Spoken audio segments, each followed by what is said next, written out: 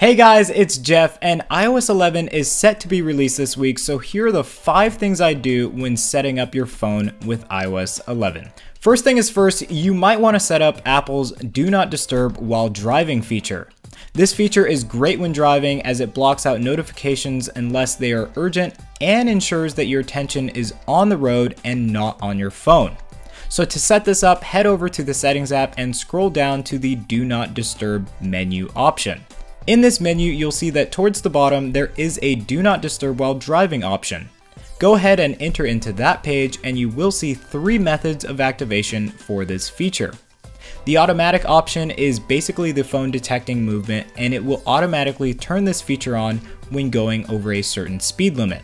There is the when connected to car Bluetooth, which is kind of self-explanatory, and then there's the manual option, which of course will require you to manually turn on this feature. You can do so via the control center by clicking the car icon. Speaking of the control center, look at this thing. A brand new design and a ton of new settings to place into your control center. If you want to customize this menu, you can do just that. Go back into the Settings app and down to the Control Center menu option. Tap on Customize Controls, and here are all of the options that you can choose from to place into your control center. You can add, subtract, and even move around options, so definitely take some time to get everything organized just the way you like.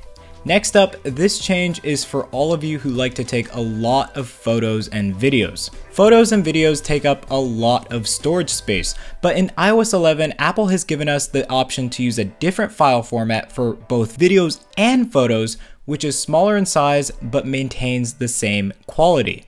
To make that change, head back into the Settings app and scroll all the way down to the Camera menu. There you will see an option called Formats. Go into that menu and you'll have 2 options. The most compatible will keep the older file format, which takes up a lot more space, but the high efficiency option will ensure a lower storage usage for all photos and videos. One option that I really need to change is my wallpaper.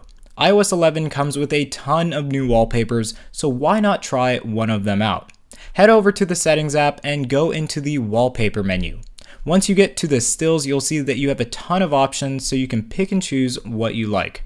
I personally am going to choose this cool retro theme and try it out for the next couple of days. Let me know in the comment section down below which one you are trying and which one you like best.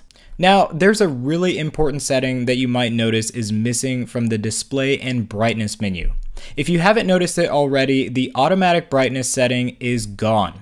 Well, Apple relocated it, which is kind of a pain, but to go ahead and change that, you need to back out of this menu and go into the General Settings. Head down to the Accessibility tab and then tap on Display Accommodations. There you will see the option to have auto brightness on or off. I personally like to have it on, but it's up to you as far as what you want to do. So guys, those were the first things I did when setting up iOS 11. If you guys are enjoying the new OS so far, let me know how you like it in the comment section down below. If you like this video, don't forget to throw us a like, share with your friends who might be interested, and subscribe for some more upcoming content. As always, I thank you all for watching, stay tuned, and I'll catch you in the next one.